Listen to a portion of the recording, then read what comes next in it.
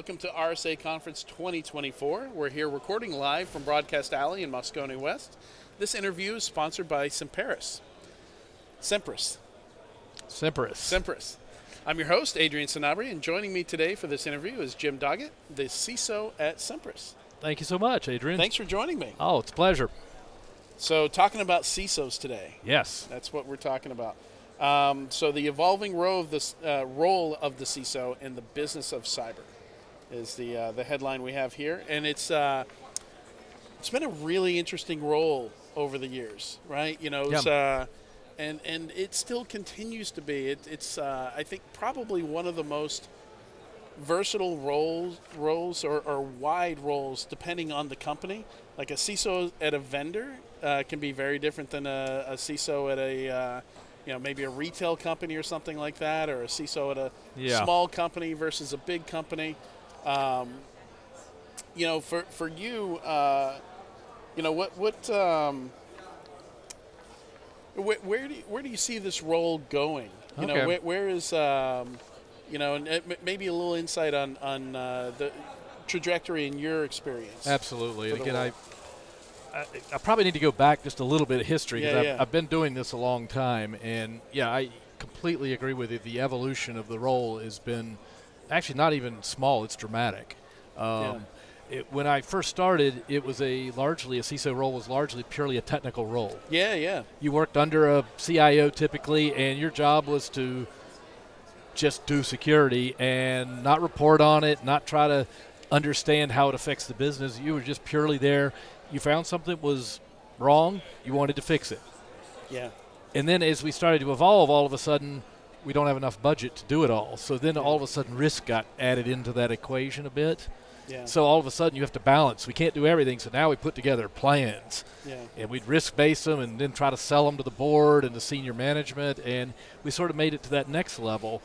And that brings us up to where we almost are today, but I think now it's taken the next step where the CISO role is almost becoming a business role. You're now not, the last role I held at a large corporation as a CISO, I did no technical work at all. It was a political role. It was a selling role. But I spent all of my time trying to understand what the business was trying to do, and then where from a security we could support that business, as opposed to putting guardrails around and not letting them do that. So to me, it's very different, and it does require a different skill set. I mean, you have to learn at the CISO level now is how do I explain things purely in English or in business terms, and that just that's not easy to do, and it's a very different role. And politically, you're playing, I hate to call it games, but it sort of is. You're spending all your time saying, well, I need you to do this, I'll do this for you, and it becomes almost a game at that point. And all at the same time, you still then have that team below that you got to get all the technical work done. Right. So it's the evolution has been really fascinating to me, and it's actually more fun now. And it's not evolved in a vacuum either. The importance of cybersecurity to the business has increased quite a bit as this role has evolved, right? No, it is. And it's not only has it evolved, but also I think the recognition by the boards and the companies that it is that important is finally grown. And again, you can hate or not hate, but all these major cyber incidents are what's causing this. There's a good, you take advantage of every. A lot of people say thanks to ransomware for, No, in our company especially. That is, I would, if it wasn't for ransomware, I would not have joined probably Semperis. Really? I grew up in a world where, and again, Semperis is into Active Directory. I grew up in a world where I didn't worry about Active Directory. It was just a piece of infrastructure that worked, and I never thought about it. That evolved over time to now, if that infrastructure goes down, and the whole company goes down. So. And the CISO role, I think another thing that we used to see is somebody maybe down at a director level would get the CISO role. And again, that's another thing that's evolved where we do actually see CISO roles at the executive level now more often. And like you said, more of that business enablement role. So let's talk about that a little bit. You mentioned political, but how can the CISO role help the business? How can it be less of like a loss prevention or right. fraud group? More, assisting sales, assisting the company grow and sell more. Yeah, that's to me. I would characterize it almost as enablement. In other words, if you could take away a risk that something bad will happen, right, then hopefully the business has the confidence to take risks and head in new directions to grow the business. If you're worried about security the whole time and that something may go wrong, then all of a sudden you're not doing that. Yeah. Probably the best example I can give of that would be resiliency today. And again, historically, CISOs didn't worry about keeping the business going. They worried about theft of data. Right. Now you've got ransomware where the resiliency and keeping the business operating is big. That is a huge issue to, again, I don't care which business unit you go to within a company, they all care about that. Yeah. Especially when you think about, let's take a hospital or a healthcare chain. If the resiliency doesn't work and you get an outage, how do doctors actually prescribe? How do they treat patients? How do they do surgeries without all that data?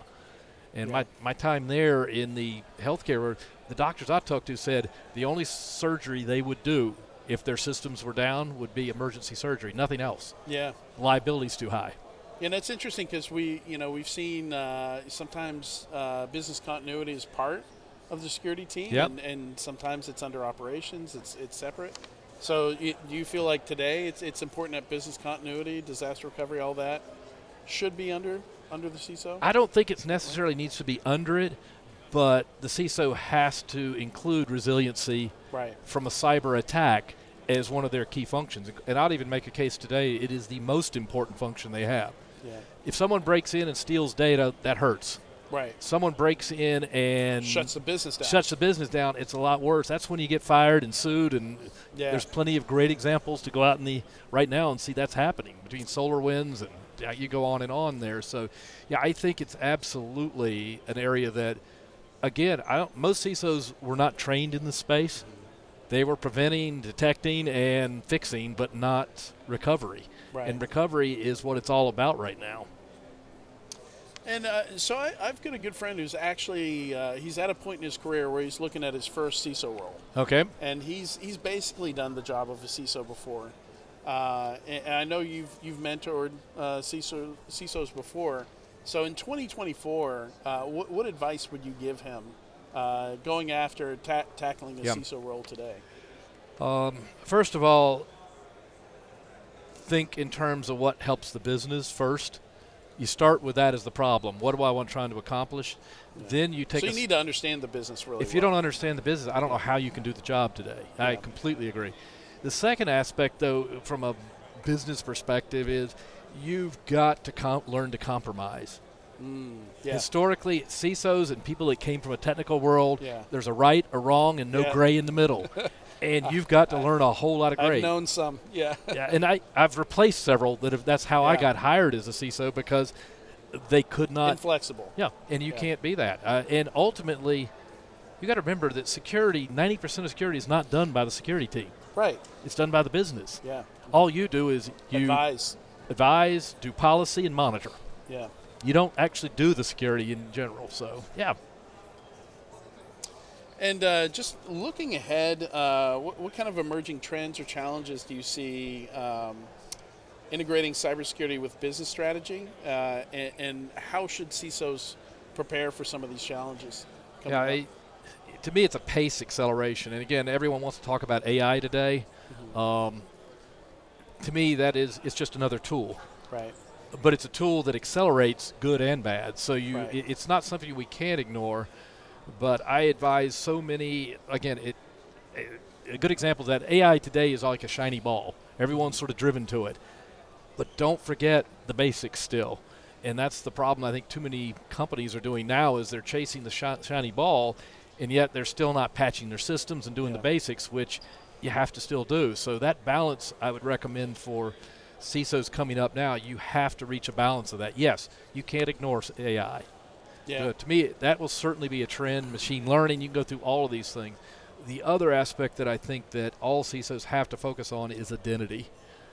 Right. You just don't have a choice today because with our perimeter almost gone, there is no network perimeter anymore. With cloud, with vendors coming in and customers coming in, you have no perimeter anymore. So the only way you need to make sure that whoever is logging in as John Jones is John Jones, right, and they have the right privileges. And that is, to me, the next wave of all the software that's got to come out and all the tools that have to be out there is how do we make sure whoever's doing work on our behalf is the person they're doing, and they're doing the right things. Right. Yeah, I just talked to a CISO a couple minutes ago before we started this interview. Yeah. You know, his works for a large investment bank, and they're already using generative AI, and he's here looking for solutions to help secure their use for it. So, you know, I mean, it seems like some of the compromise you're talking about where you know, you're not going to be able to get ahead of it necessarily. You do what you can, but you know, you can't stand in the way of what the business needs to do or wants to do a lot of the time. We learned so much from cloud. To me, this and cloud are the same kind of ed rate. We went through cloud. We fought it forever. Oh, yeah. You can say what you want, but I mean, almost every large company out there, and even a lot of small ones, said we're not ever going to go there. Yeah. It was inevitable, and there's no doubt and to SaaS me. before that. Yeah, right? and you just keep going. There's going to be no difference here. The only thing is, cloud was like a 10-year runway before it became acceptable. Right. I think AI is going to be two, 3. It's going to be something a little different, but nevertheless, you can't fight it. Yeah. As a CISO, you've got to learn how do I help the company use it to its best ability. And here at Semperis, what we've just done is put guardrails for the time being. Here's what you can put in. You can use it, but you need to talk about it before you start using it. What data are you going to put in there? Are you putting confidential data that we don't want in there or not? And there's things like that. So we're just taking a practical approach right now, but over time it will have to accelerate. Yeah. Yep. All right. Well, thank you so much for joining us on Enterprise Security, Security Weekly. My podcast is Enterprise Security Weekly. Good one as well. So, pleasure, Adrian. Yeah, thank you. Very nice to talk with you. And if you want to learn more about Semperis, you can go to securityweekly.com/Semperis, and that's spelled SEMPERIS RSAC. So Semperis RSAC. Perfect. And stick around. We'll be back at you with another interview in just a few minutes.